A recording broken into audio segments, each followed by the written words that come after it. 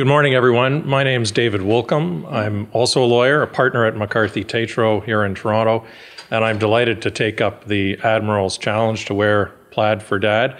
You know, tens of thousands of lawyers labor away every day in blue and gray suits. So June 19th is the opportunity for the legal profession across the country to do something out of the ordinary and wear plaid for Dad.